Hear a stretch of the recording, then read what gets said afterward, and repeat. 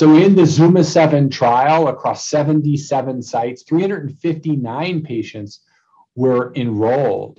And the primary endpoint of the study was event-free survival, which was really defined as patients who did not need other therapy beyond the therapy they were to get on that randomized trial arm. They had not progressed. They remained alive.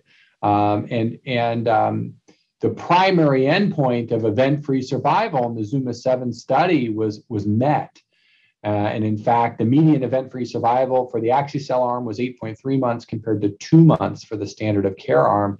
And importantly, the 24-month event-free survival rate was 41% in the Axi-cel arm compared to 16% in the standard of care arm. What does that mean? Well, that means that patients randomized to Axi-cel could expect a 41% chance of remaining in remission without need for additional therapy, as compared to 16% of patients who were randomized to standard of care could expect at 2 years to have not needed other therapy than that planned combination chemotherapy and autologous transplant to occur. So clearly better event-free survival with a statistically significant p-value of less than 0.0001 favoring the Axi-cel arm. And so really remarkable results that suggest for a patient who needs the second-line treatment after initial frontline therapy for a large B-cell lymphoma, that the best bet for that patient is to go on and get axicabtagene ciloleucel as their very next line of therapy. And therefore, early referral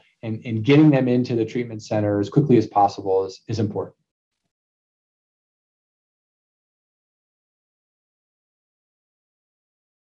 The safety profile of CAR T-cell therapy is very well described. The therapy can cause two main categories of toxicities: the cytokine release syndrome, characterized by high fevers, sometimes low blood pressure or low oxygenation, whereas the standard of care treatment regimen, which is chemotherapy followed by an autologous transplant responders, is also has toxicities that are known: low blood count, cytopenias, infections.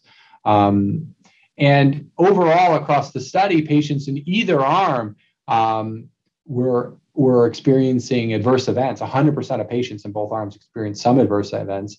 And the rates of grade 3 or higher adverse events were 91% with Axi-cel and 83% for standard of care. So quite high in both arms. But as expected, the rates of severe cytokine release syndrome was seen in 6% of patients in the Axi-cel arm, and severe neurologic events in 21%. And these are consistent with what we see in the third-line setting for large B-cell lymphoma CAR T-cell therapy. Importantly, some patients did die on study of a grade 5 adverse events. 7 patients in the Axi-cel arm are 4%, 2 patients in the standard of care arm are 1%. But those toxicities that were attributed to Axi-cel was only 1 out of 170 patients, whereas 2 patients who received autologous transplant did die of treatment-related mortality. So overall comparable toxicities and expectations for patients going forward to transplant versus CAR T.